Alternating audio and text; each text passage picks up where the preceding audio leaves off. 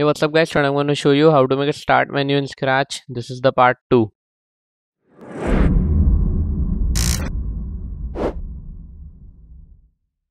So here you can see we're gonna make this.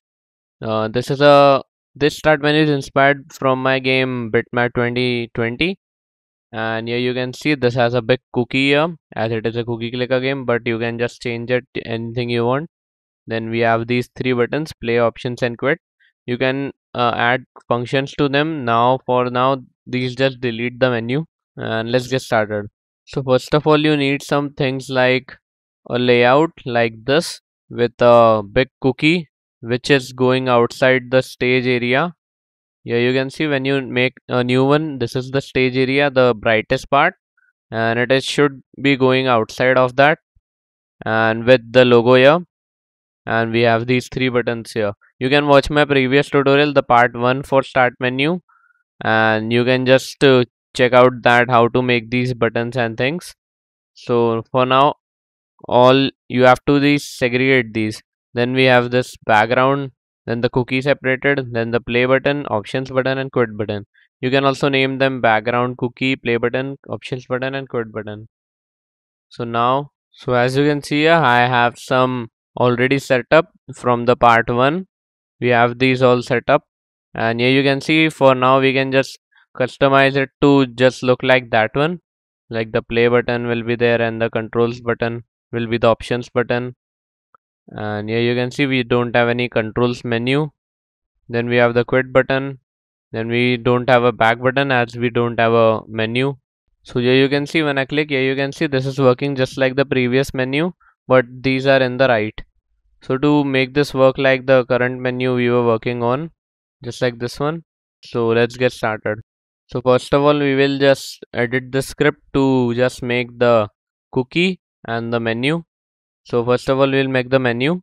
So just to duplicate the background, and you can just delete this, then copy the play button, and here you can see just change this to back and make a back button. Then you can make the controls menu.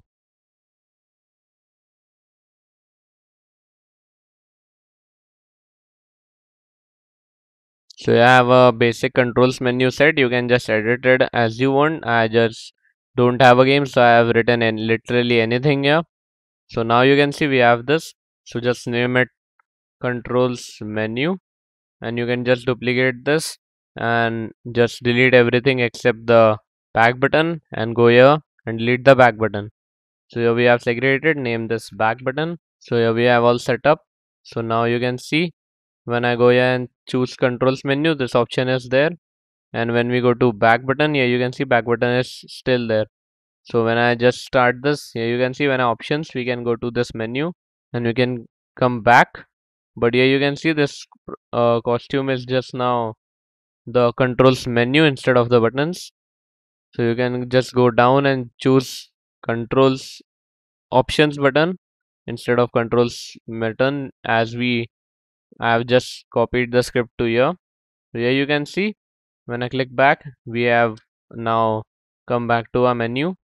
So this is the basic setup. Now we'll just add the cookie one. So just duplicate the second one and just switch to costume cookie. So then you need just a block like this, size plus 100 minus size divided by 3 to make the zoom in and zoom out of the menu cookie just smoother, and put this into the size. I have a ready script here for you. Here you can see this is for the cookie. Set brightness effect to 20, so it will just become a little bit bright. Then set size to 110, so it will smoothly transition to 110 size from 100.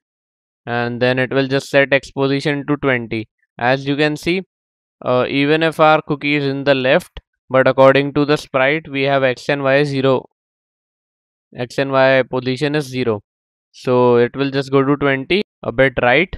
If this will happen if it is touching the mouse pointer like we saw in the menu, and if it is not touching, it will just set brightness effect to 0. It will go to x 0 and y will be obviously 0. And then if size is not 100, it will just set size to 100, and we can just put it inside here. Just remove this and also this mouse down, as we don't have anything to do when the cookie is pressed, and just put this here. So yeah, this will work, and we can put it before the play button, so it will be 2, and we can just change it to 3 for the play button, 4 for the options button, 5 for the quit button, and 6 for the back button. And we can just make a space and just put it here, and just set this value build number to 6. Here you can see we have the our cookie ready. So now what we're gonna do is just make these buttons go a bit left and zoom a little bit, so these don't go like this. These doesn't act like this. So this is very weird. And we'll also make them to go up and down constantly in and forever. Just up and down to make that look a little bit better. So for this we will need just a different type of block. You can just copy it, as this is a hard to explain block, and you can just set it to the y. 0 plus 10 multiplied by cos of timer minus 3 into 150. So this is a different block. This is cos multiplied by 10 and then plus 0. We will add a value here. We can add a value here. Otherwise, you can just remove this if you are not adding. And then set y2 here. You can see. You can just put it in the play button. So just remove this if touching mouse pointer one. But leave this. We can use this and just put it here. So it will just go up and down. For size changing, we can just copy this from the cookie one. Just a little bit of value changes.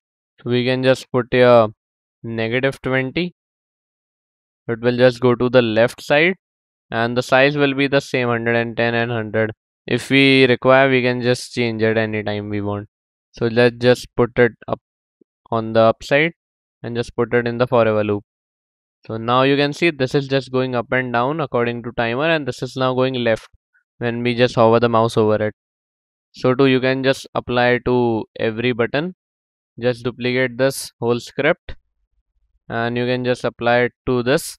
Just remove this and remove this by touching mouse pointer and mouse down, and you can just put it here, and just remove everything and just put this here. And now for the quit button you can do the same thing. Just replace the broadcast start with the stop all. So now you can see I have just replaced it, and here you can see this is now working perfectly. We have just made the exact copy of that menu I showed you in the starting. So this was all for this menu. If you enjoyed it, hit that like button and comment down below if you want the next part of this tutorial. So thank you guys for watching. See you in the next tutorial.